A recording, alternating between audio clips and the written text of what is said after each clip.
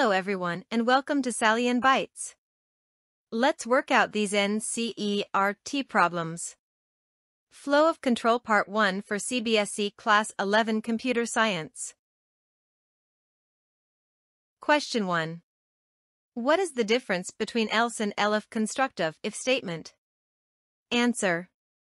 In Python, the if, else, and elif, short for else if, are used for creating conditional statements to control the flow of your code based on certain conditions.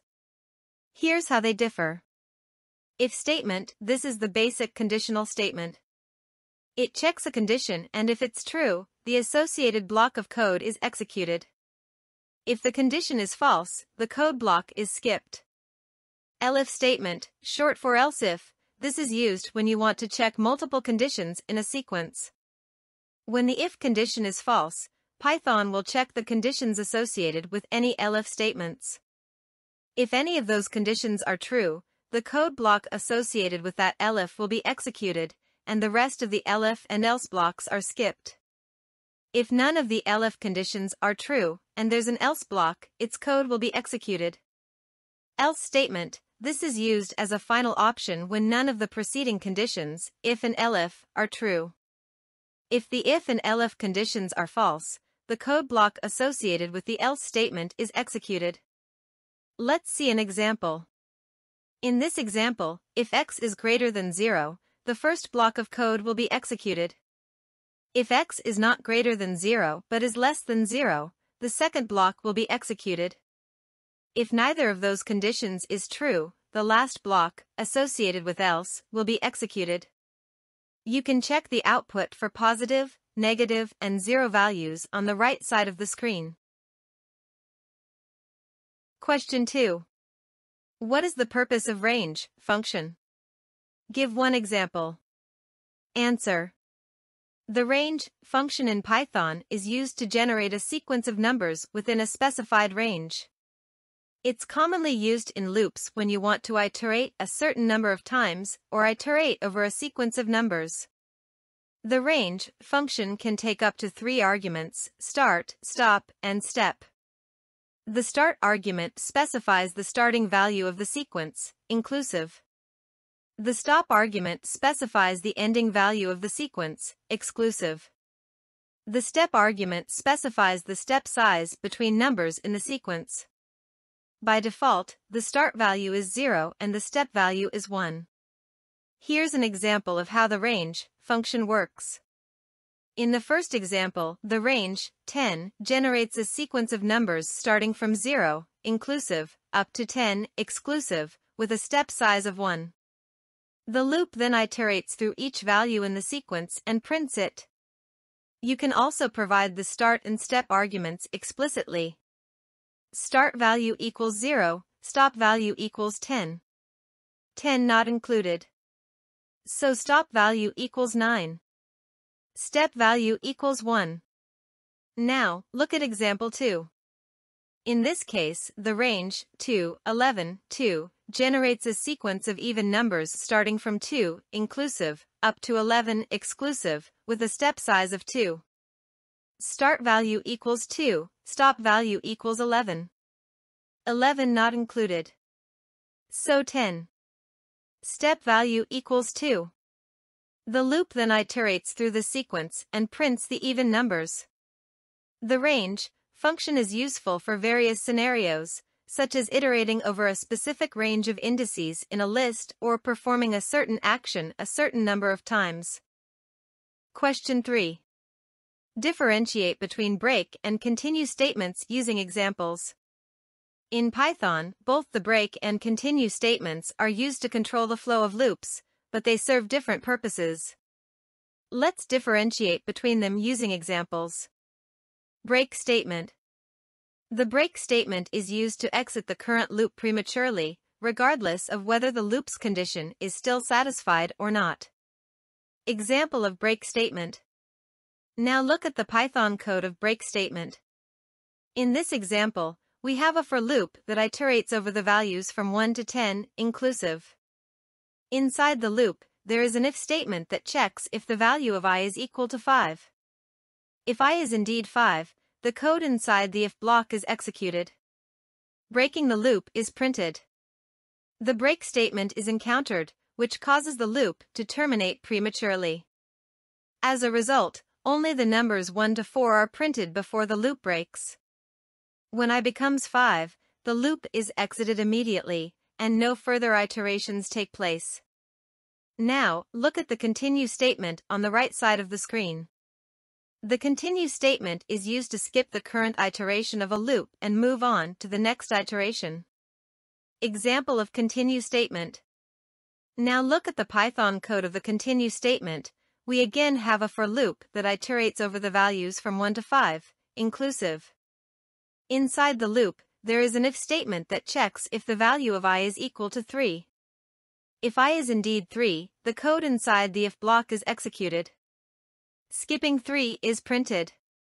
The continue statement is encountered, which skips the rest of the current iteration.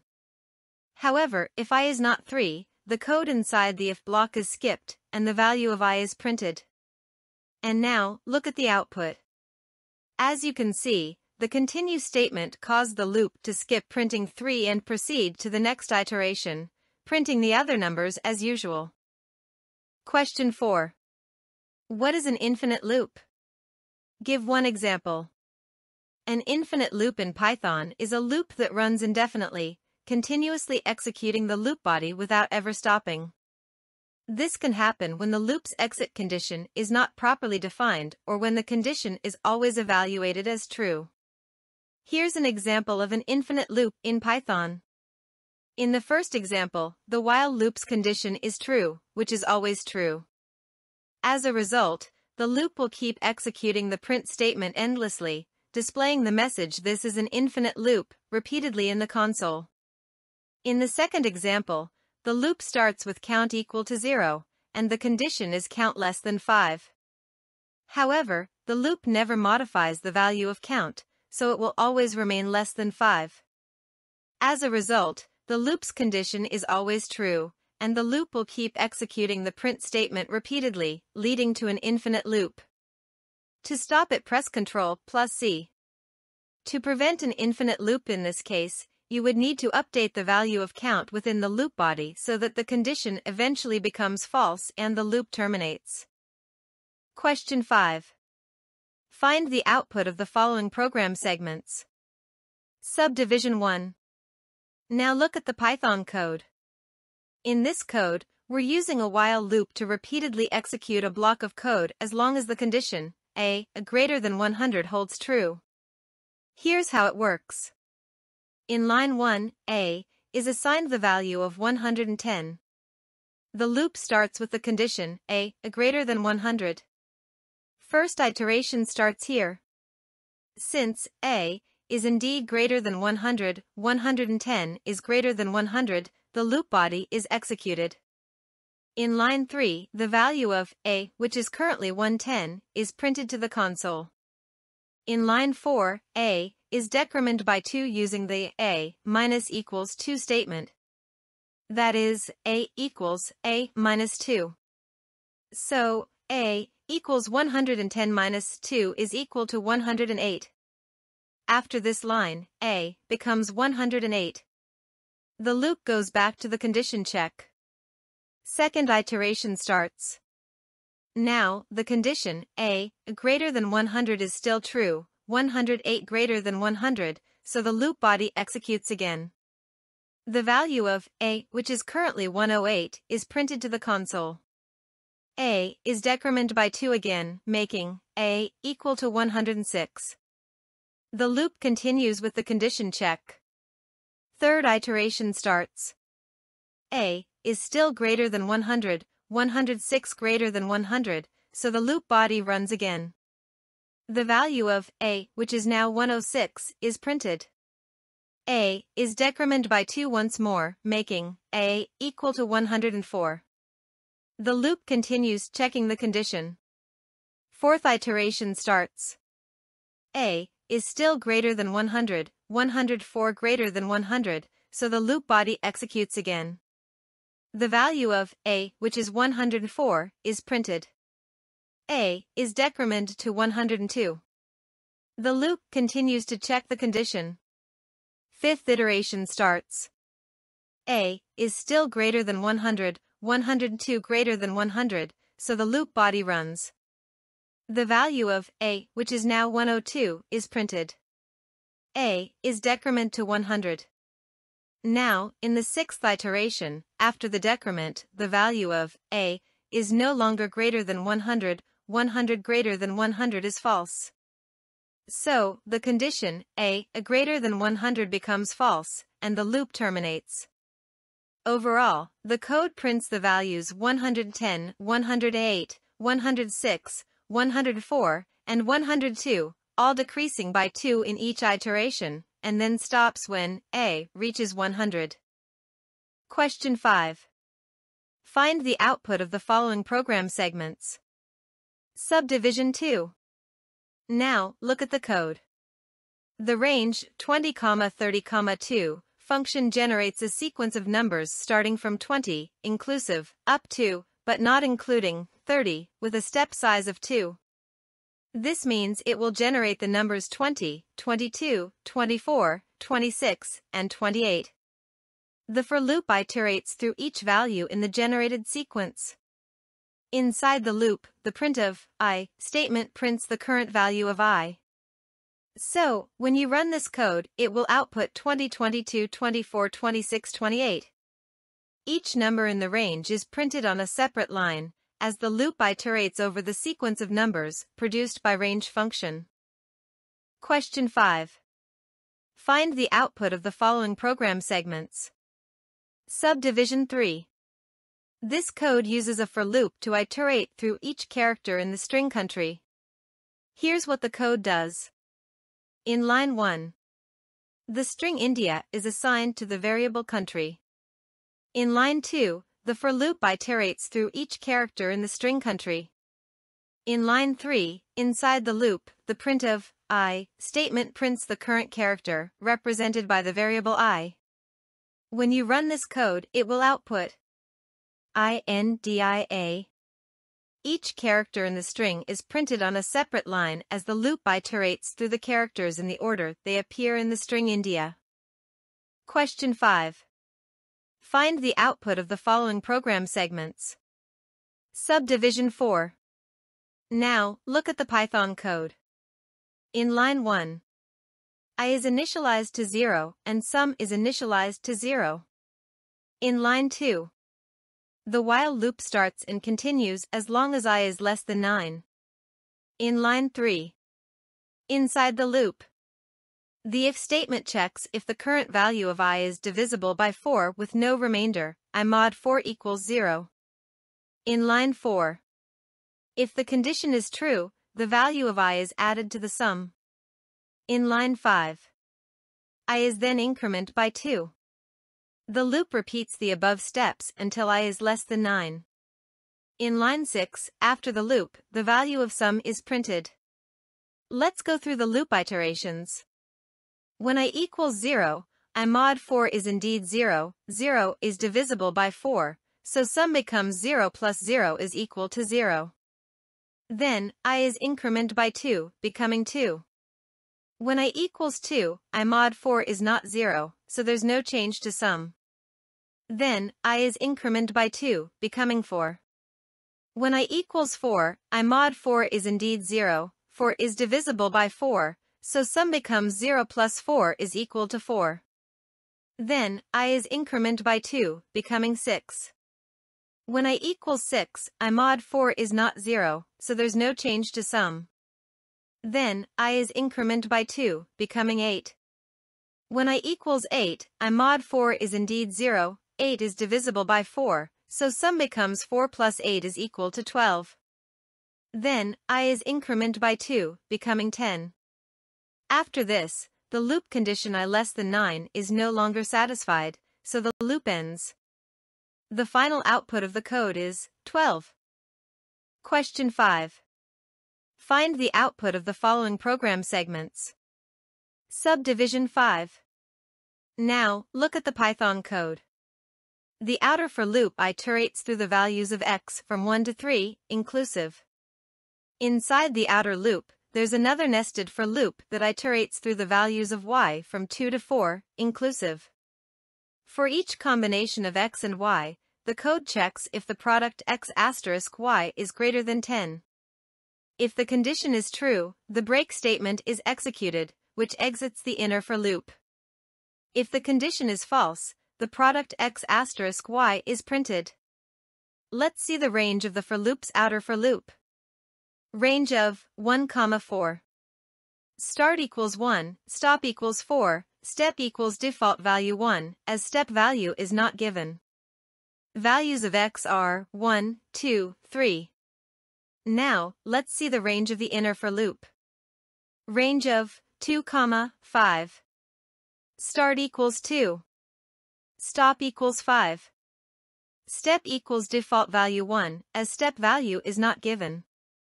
Values of y are 2, 3, 4. Let's go through the loop iterations. When x equals 1 and y equals 2, x asterisk y is 1 times 2 is equal to 2, which is not greater than 10. So, 2 is printed. When x equals 1 and y equals 3, x asterisk y is 1 times 3 is equal to 3, still not greater than 10. So, 3 is printed. When x equals 1 and y equals 4, x asterisk y is 1 times 4 is equal to 4, still not greater than 10. So, 4 is printed. When x equals 2 and y equals 2, x asterisk y is 2 times 2 is equal to 4, still not greater than 10. So, 4 is printed. When x equals 2 and y equals 3, x asterisk y is 2 times 3 is equal to 6, still not greater than 10. So, 6 is printed.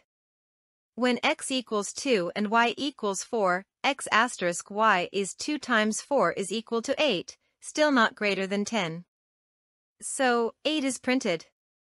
When x equals 3 and y equals 2, x asterisk y is 3 times 2 is equal to 6, still not greater than 10. So, 6 is printed. When x equals 3 and y equals 3, x asterisk y is 3 times 3 is equal to 9, still not greater than 10. So, 9 is printed. After these iterations, when x equals 3 and y equals 4, x asterisk y is 3 times 4 is equal to 12, which is now greater than 10.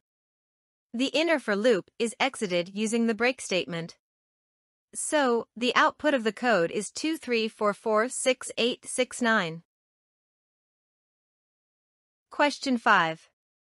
Find the output of the following program segments. Subdivision 5. Now, look at the Python code. In line 1, var is initialized to 7. In line 2, the while loop starts and continues as long as var is greater than 0. In line 3, inside the loop, the value of var, 7, is printed. In line 4, var is decremented by 1, so var becomes 6. In line 5, there's an if statement that checks if var is equal to 3. Since it's not, the loop continues. In line 8, inside the else block, another if statement checks if var is equal to 6. Since it is, in line 9, var is decremented by 1, making it 5, and in line 10, the continue statement is executed, skipping the rest of the loop body and immediately moving to the next iteration.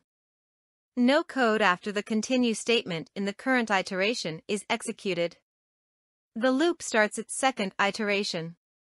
The value of var, 5, is printed. Var is decremented by 1, so var becomes 4. There's an if statement that checks if var is equal to 3.